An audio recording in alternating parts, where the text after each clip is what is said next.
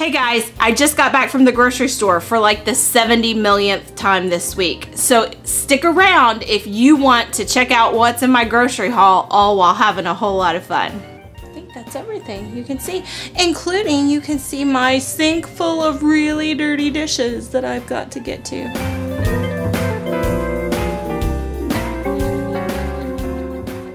Hey Crock Posse, I just got back from the grocery store and Mikey asked me to quickly take a grocery haul to kind of give you behind the scenes for a website, a recipe website like we have.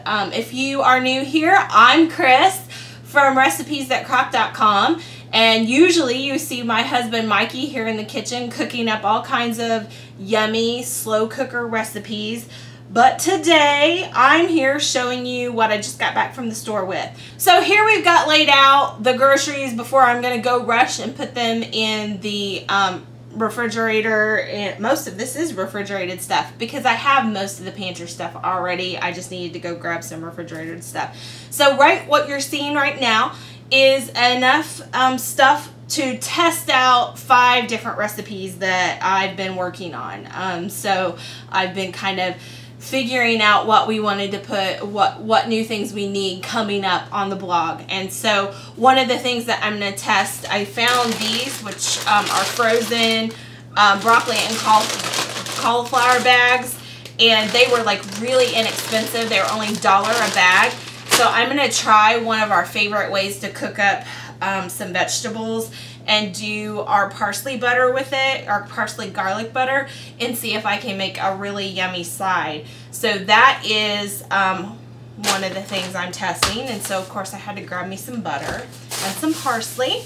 Another thing I'm testing is cooking some of our spaghetti squash that we love in the slow cooker and adding some of our favorite seasonings to that as well. So that's another test that's going on. I wasn't really happy with my selection today. I got one itty bitty and one big, so we'll see. But that's all right. So those are the sides that I'm testing. And then I've got a one-pot meal over here that's going to be a new pot roast that I'm really excited to test.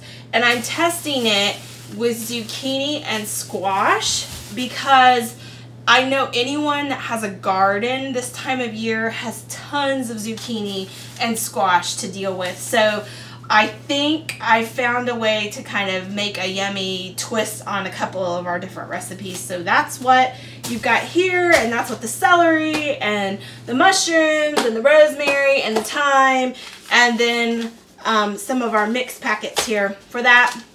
I'm also testing out a country style rib recipe that our readers have asked me for years to put a country style rib recipe on the site. So I've got one that I think I'm honing in on, and it's bacon wrapped, and so we're using that super thick bacon. And so I can't wait to see how that turns out, and I'm pretty sure Mikey's going to be really excited about that too.